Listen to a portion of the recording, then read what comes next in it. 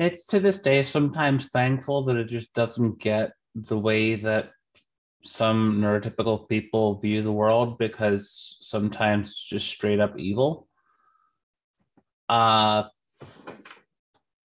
it thinks that I don't know if you've seen that if you've seen this article, but it's pretty much it's proven that like autistic people and just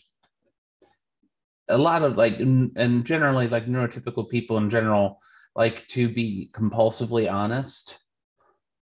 and not know how to cater their what they're talking about to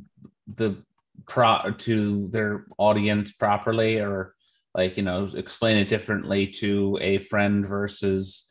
being incredibly explicit about something in casual speech and detail to a vice principal, that and not knowing the difference. But it's that while but that's something that it's of course always done since it was a child, but